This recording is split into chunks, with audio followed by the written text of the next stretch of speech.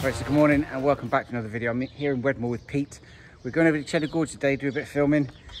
Because we always just cycle up it or cycle down it. We never actually just spend any time there. And really appreciate just how beautiful the gorge is. So we're going to do that today. And we're going to change little things with the branding. So you might find a new picture as our YouTube logo. But hope you like it. Yeah. Hope you're feeling fit. Yeah, today's route could be an absolute belter, or it could be a disaster. Yeah. You got some off-road sections for us today? Yeah, we might not get through some of them. We'll see what happens. But we've used Komoot again, what I have. Yes, there's some trails. You'll be fine on your bike.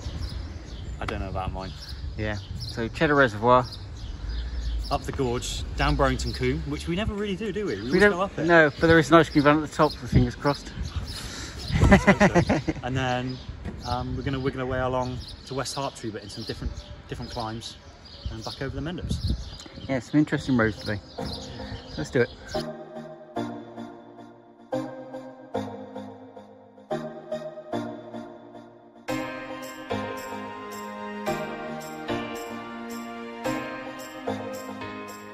This little wet stuff coming out of the sky, Pete. I thought it was supposed to be dry today.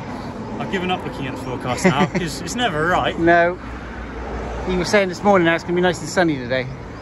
Wrong. Not a chance. No.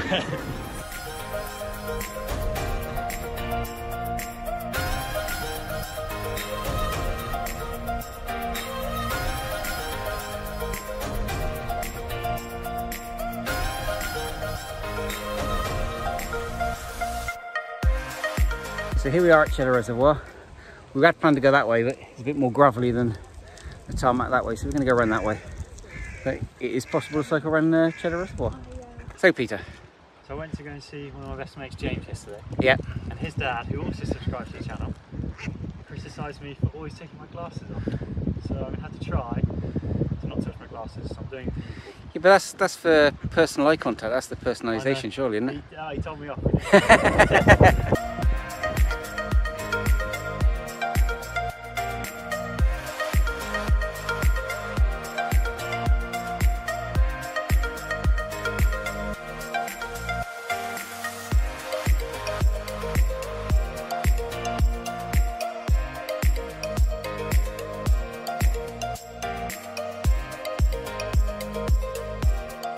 Foot down. Okay, so that was Cheddar Reservoir. We only went back quarter of the way around. You can go the whole way around if you want, out the same entrance you came in.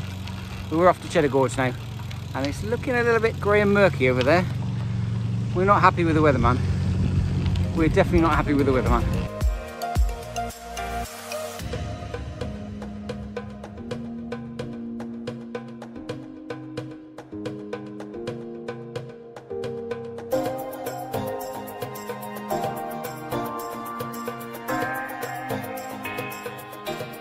Yeah, so normally the segment starts back just over the bridge and you'll be smashing it up this bit. Before you get to the steep bit, it's where you can make the most time. We're going flat out here.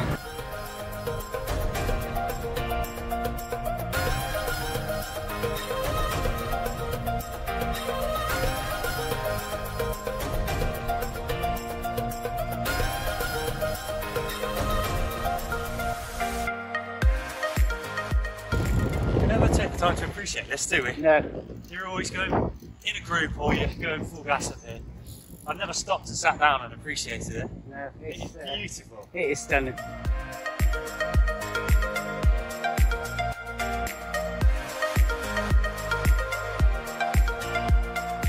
It's a shame it's quite gloomy today.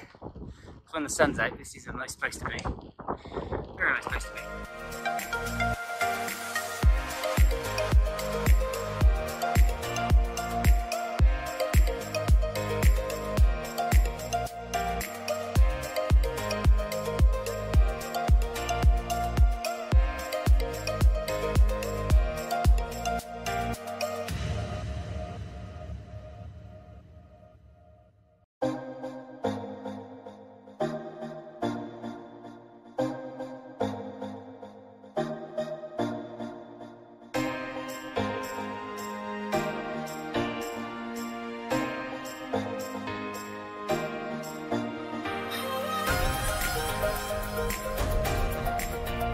What a stunning place to ride your bike, eh?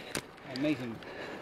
This is the bend that everybody fears. This is the, well, it says 16%, but always on your Strava it says about 33.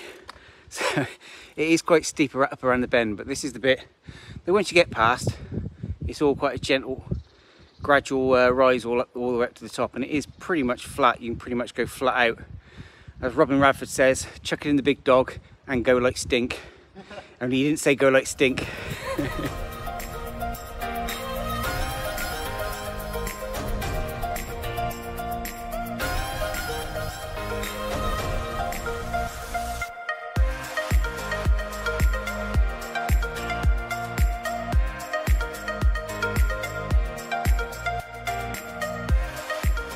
Certainly what we haven't seen today so far is the goats. And I've just spotted one up on the hill. But they are a bit of a hazard when you're coming downhill. Yeah, especially during lockdown, they're all over the road. Yeah, they were reclaiming the road in lockdown. But if you are descending the gorge, please be aware there are goats everywhere.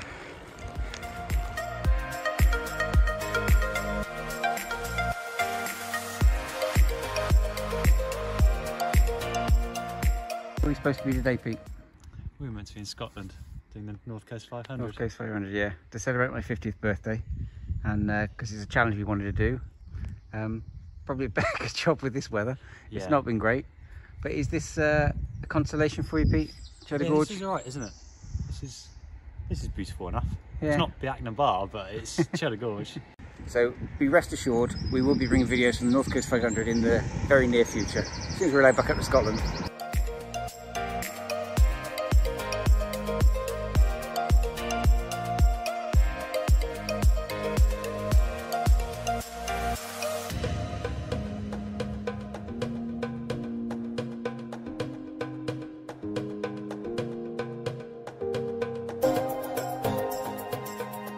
We're not 100% sure because the live segments on both my Wahoo and Pete's Garmin both go haywire through the gorge when it loses signal, but we believe that this is actually the finish line of the segment, because after this it gets flat and not the finish line that everybody actually races to, which is up by the junction, but it's here somewhere.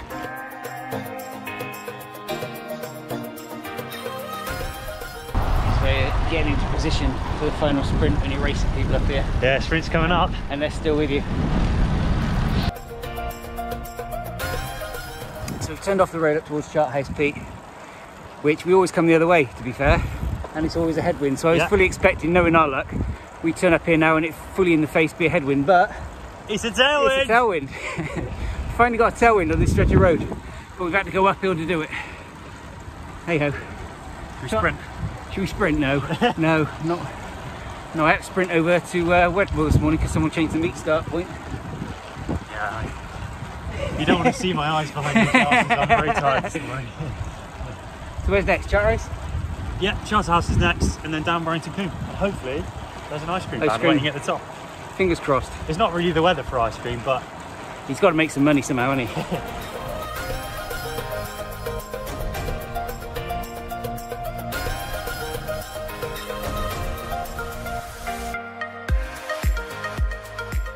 So a few fact checks about Cheddar Gorge for you.